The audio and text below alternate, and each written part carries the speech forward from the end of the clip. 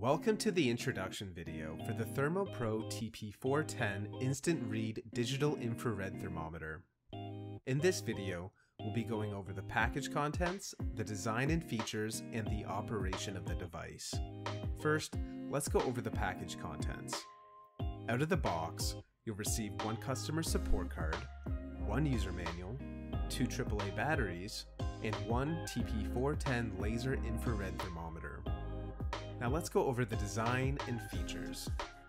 It's equipped with an LCD display, which displays the current temperature as well as the maximum, minimum, and average temperature.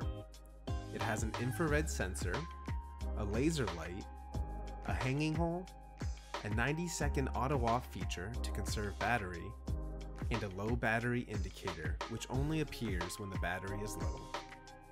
Now let's go over how to operate this device. To power it on, press the power scan button once. To measure the temperature, press the scan button once. If you wish to take a continuous measurement, press and hold the scan button.